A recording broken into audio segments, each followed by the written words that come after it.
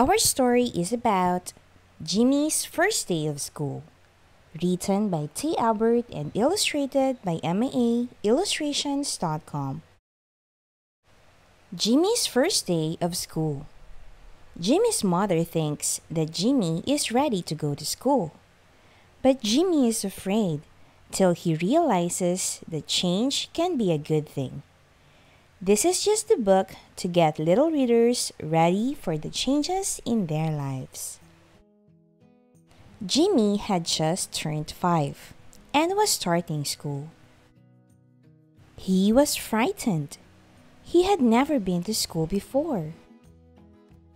Jimmy did not know what to expect, and he did not want to leave home by himself. Jimmy's mom told him not to be afraid as she walked him to his bus stop. She told him he would make new friends and have lots of fun.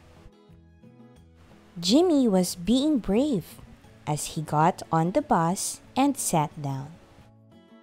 He waved to his mom as the bus drove away. The end. Thank you for watching. If you would like to support Monkey Pants' vision to provide thousands of free children's books to young readers around the globe, please share their books with your friends and family for the success of this mission. Thank you! Click the subscribe button and bell notification for more videos.